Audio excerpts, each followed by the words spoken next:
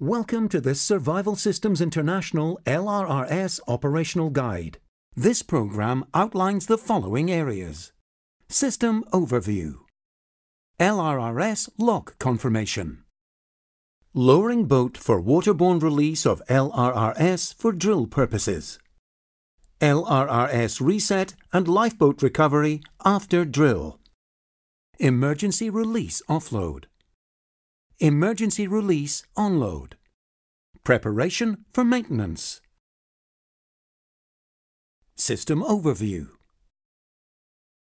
The Survival Systems International Lifeboat Release and Retrieval System, LRRS, allows release of the hook even when the craft is waterborne or suspended. The Whittaker LRRS system consists of lifeboat release hook, the coxswain's release handle assembly, the release hook operating cable, LRRS lock confirmation. The Survival Systems International LRRS has several mechanical devices to secure the system in a locked condition. This is confirmed by a visual indicator. When in the closed, locked position, the locked pin for the hook is fully inserted and is supporting the locking arm.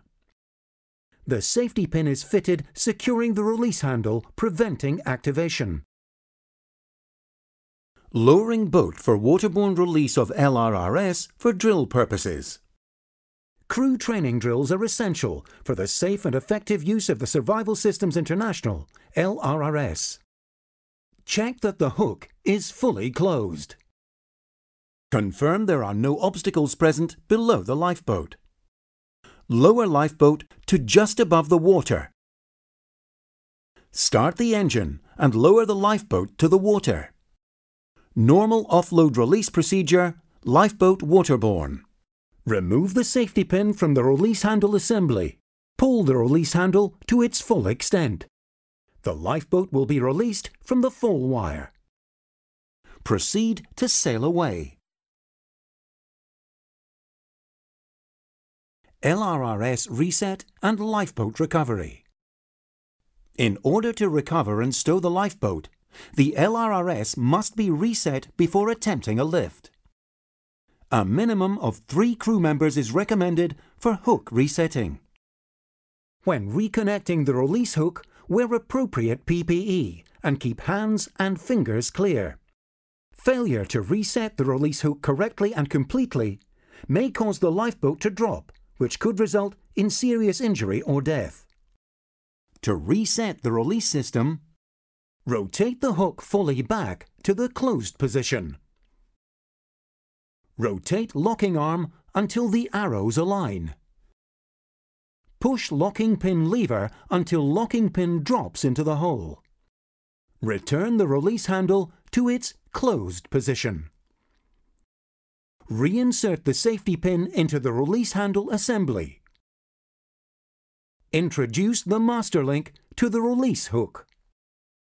Confirm the safety gate is fully closed. Confirm the master link is properly engaged. Proceed to hoist lifeboat and cease hoisting when just clear of the water.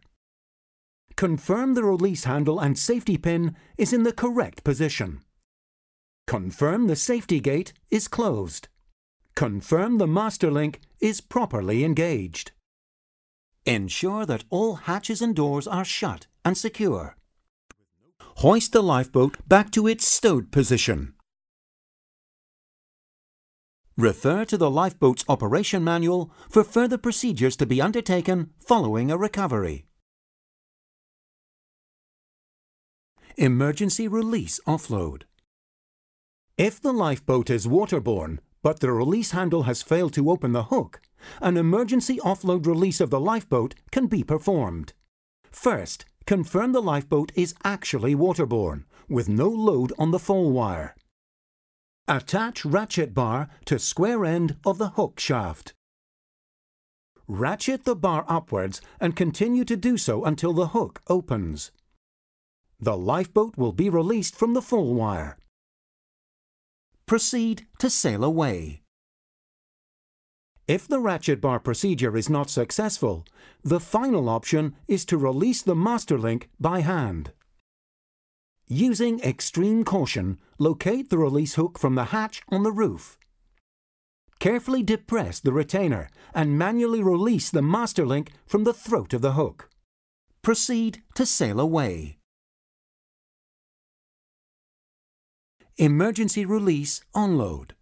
If the lifeboat is not fully waterborne, stuck at some height above the water, and the release handle has failed to open the hook, an emergency onload release can be performed.